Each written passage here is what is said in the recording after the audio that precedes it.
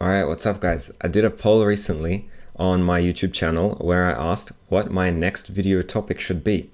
And the most voted for topic was Shopify 2.0. So today I want to talk about page templates, which is a new feature of Shopify 2.0 that many people aren't using yet. It's a really underrated feature and it can really be quite powerful. One of the most common questions that I get on my channel when I talk about adding a specific feature to a product page is, how can I add this to one product but not to another product, right? How can I add a feature to one product page without affecting the rest of the products on my store? And a good example of this is this tutorial where I showed you how to add a gift message field to a product. So obviously this is for products that have some kind of note attached to them, or maybe they have an engraving, or maybe there's something written on the shirt, whatever. It's a customizable product, right? And maybe not all your products are like this. Maybe not all your products are customizable. So you want to add this on one product, but not on another type of product. And that's really easy to do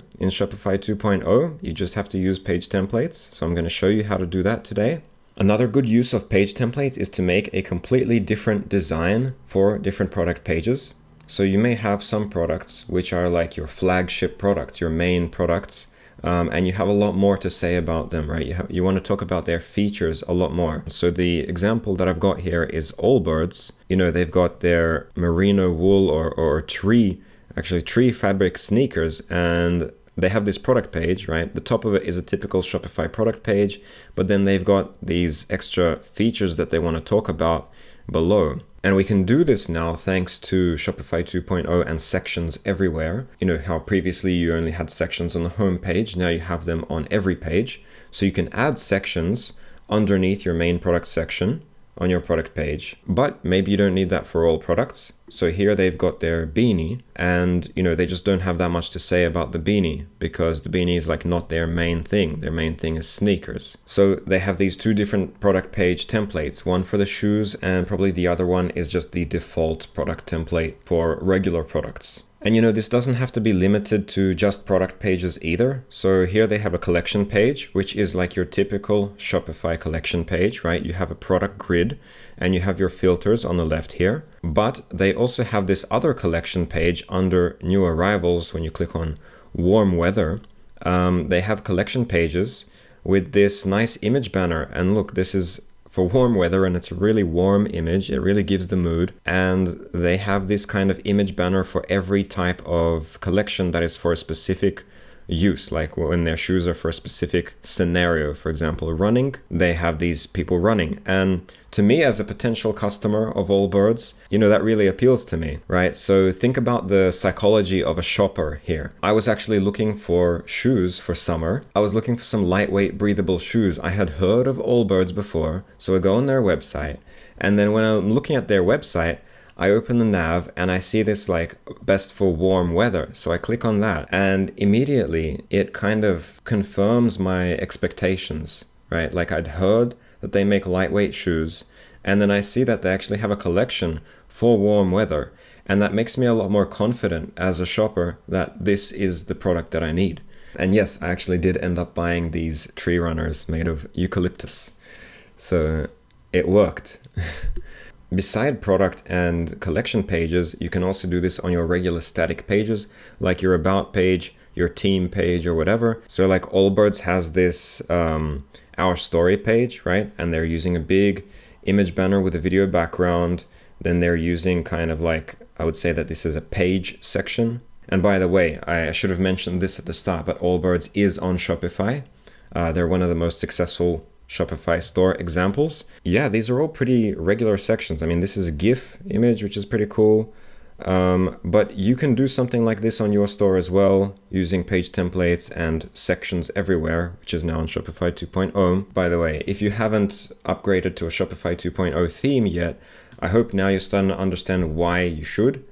Because it gives you so many more options in terms of the design of your website. And yeah, I think that's all the examples that I wanted to give. So now let's jump into my computer. I'm going to show you first how you can add something simple like the note field to just one product template, and then how you can do a product template with an additional section, like the alternating information sections that Allbirds is doing. And then also how you can do the same for collections and for a static page. It's pretty much the same process for all of them. This is going to be a pretty quick tutorial. So yeah, let's get started. Okay, so let's first talk about templates. What are templates? I think that the most common use of templates is on the contact page. So if you've ever made a contact page in your Shopify store using a contact form, then you've had to create the page contact, right? And then down here in the theme template, you choose contact, because every theme in Shopify comes by default with a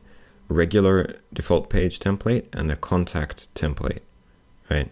And enabling this contact template would enable the contact form on your contact page. And you'd have the same with products, right? So on every product page, you might have noticed already that you have this, and that there's pretty much nothing there. I mean, I have one template already. You may have no templates at all, or if you're using a more advanced theme like Turbo, you might have 2 pre-built templates that they allow you to use, maybe 3, but you never had the ability in the old Shopify to create your own templates, right? To create as many as you need. And so one of the biggest advantages of the new Shopify 2.0 is that we can now create our own templates. We create as many templates as we need.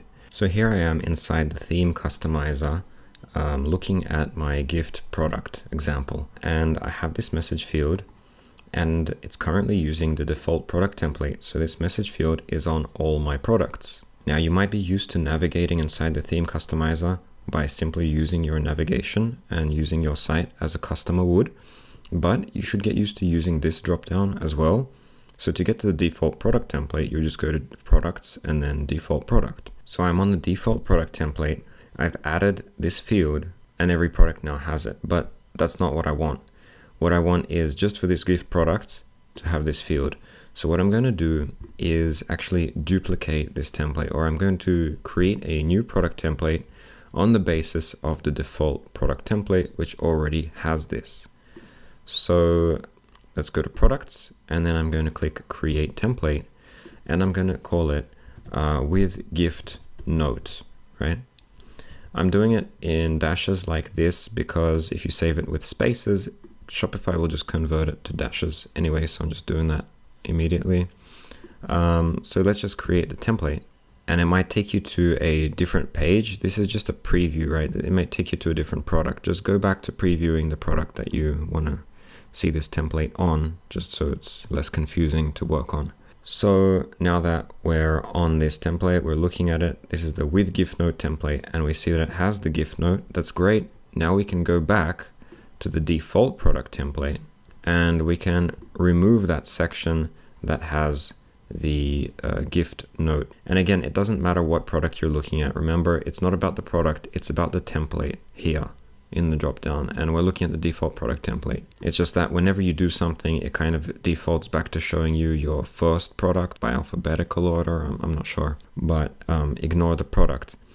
We're just going to remove this block, okay, from the default product template, and we're going to save. And now we're going to go to products and look at the with gift note, and okay, great, it still has this field.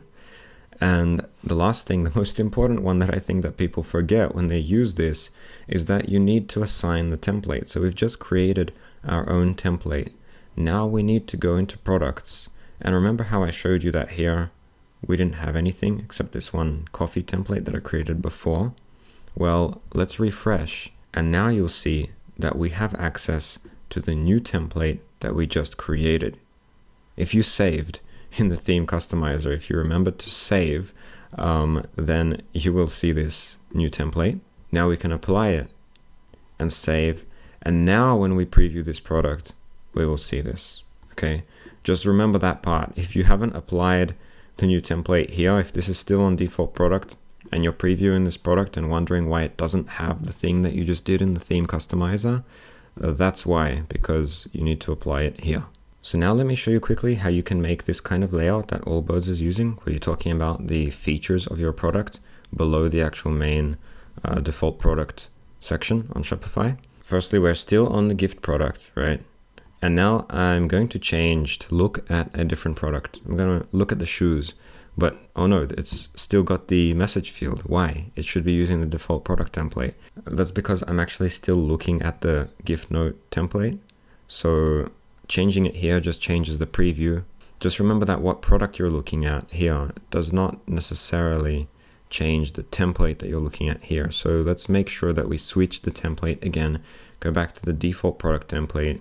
It'll switch back to your first product in your product list or whatever. So just change it back to, you know, whatever product you're working on. And once again, I'm going to duplicate the default product. I'm going to create a new template called shoes product. Create template. It'll throw me back to that product. I want to look at shoes. I know this is annoying, but yeah, okay. I'm looking at the shoes and I'm looking at the shoes product template. And now I can go ahead and add whatever section I want. So, you know, I'm using Dawn theme and there probably isn't a section that looks exactly like this alternating layout here. A lot of other themes have it. Dawn doesn't, I think, but Dawn does have this multi-column layout. We can add a slideshow or a collage or something like that, right? We can add whatever we want to talk about our product and how cool it is. We can add rich text, right? And then we'll hit save. And so we have this shoes product template and it has all this stuff in it. And then once again, we'll go into the product that we want to apply the template to, and we're going to apply the template. Now, one important thing to take note of is that the content in your template will be the same across every product that uses this template, right? So if I talk about, like, if they're talking about the men's tree runners here, then all the pages that use this template will be talking about the tree runners. So you see tree upper. Now, I bet that if we look at their other shoes, which are made of wool, they don't want them to show, you know, the information about the tree upper, right? Or silky and breezy. They want different content on it and they want different images. So there we go. On this product, they're using a wool upper and they have different images about wool. So these are actually two different templates. Okay, so they don't have just one template for shoes, like I showed you, and then a different template for the beanie, as I was saying earlier. They actually have two different shoe templates. They have tree shoe template and they have a wool shoe template because the text is different and the images are different. There is a but, okay? It gets a little bit more complicated. I hope it's not getting too into the details here, but you can use the same shoes product template and then use Metafields. So use the insert dynamic source here so that you can use the same template across, say, tree shoes and wool shoes, but have different content inside here. So the Metafield would be outputting whatever content goes here, right? But that's kind of a different topic. That's Metafields. I've already made a video on Metafields and I'm planning to make another one because I think that video wasn't very good. I'm going to talk about Metafields directly in the context of making something like this, like allbirds. I might use allbirds as an example again. So if you want to see that, make sure you subscribe and hit the notification bell so that you're notified. But basically the main takeaway here is be conscious of what kind of content you're putting on here. Because if you want to use the same template for different products, then this stuff better be applicable to all those products. Otherwise, you're going to have to make a different template or use Metafields, okay? Now again, if you want to do the same thing for collections, the process is exactly the same. You have a default collection template, right? And then you can create a template, duplicate that default collection template, call it whatever you want. You can call it with image banner, right? And then you would add a slideshow section at the top or an image banner section at the top, whatever it's called in your theme. So let's add an image banner here and move this to the top. And then we can remove this text, whatever, so that we just have the image. And then what image would go in here? Well, if you want to use the same image across all the collections using this template, then you don't have anything to worry about. just select an image and upload something. However, if you want, like Allbirds, to use a different image for every single collection, then I recommend using Metafields, right? So you would select an image from here. And lastly, of course, there are your static pages in Shopify, like the About page. Now, the reason I call it a static page is because it doesn't have a product or a collection, right? It doesn't connect to your store data. But I mean, it actually does. I mean, now it's quite dynamic, right? It has sections. On Shopify 2.0, you can finally add sections, and we don't have to have just a block of text. Obviously, I have some work to do on my About page. I haven't done anything yet, but as you can see, you can add whatever sections you want to it, and then you can save that as a template. I already have a template for my About page, but again, you can create a template, base it on any page you want. You can base it on the default page, which doesn't have any sections, or you can base it on your About page, for example. You can, like a page that you've already created, whatever, and you can make it as many of these as you want, so that you can do completely different templates, like Allbirds does with our story. Then they've got like our materials, right, which is really cool, really nice. So yeah, that's it, guys. I think now you know everything there is to know about page templates in Shopify 2.0. You know how useful they are, what they can be used for, and you know how to create them, and also a little bit about how to use them together with Metafields, although I will elaborate on that in a later video. All right, lastly, I do have a small announcement to make, and that is that I'm launching a members-only community. Kind of as an experiment, I want to see if there's any interest in this. So there's this website called buymeacoffee.com. Here, it's usually where you can, donate money to help a YouTube creator, but I'm not asking for that today. I just wanted to tell you about my membership, which is going to be a Discord group, right? Discord is a popular chat app that is used by many YouTube creators for member communities. It'll be a chance for you to basically get consultation from me, to always have someone to ask questions at any time, right? I'll be active on that group every day. I'm also hoping that you'll be able to talk to each other, so you'll all be Shopify store owners that are maybe facing the same kind of problems. You'll also have a 30% discount on my development services, which you can find here under extras. This is sometimes what I do. If you email me, I'll tell you that I can help you for this fee, depending on the size of project, right? So if you're a member, you'll have a 30% discount on all of my services. There will also be extra content there that I don't usually share on YouTube. So if someone asks me a specific question and I make a video for them specifically answering it, then I'll also be sharing that video in the group. And also there will be a small behind the scenes on the projects that I'm working on for my real job, right, which is freelancing for various Shopify stores, of course with their permission, but hopefully I'll be showing you the kind of technical problems that they're facing, features that they want to build, and how I'm going about building that. So I hope that will be interesting for you as well.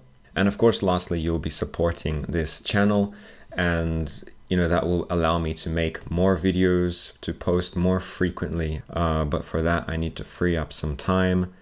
Time is money. You get the idea. So you can go ahead and join now. You will automatically be added to the Discord group, and I really hope to see you there. It will be so cool if this catches on. So that's all for today, guys. Thanks for listening. Subscribe and like. Let me know if you have any questions in the comments, and I'll see you next time.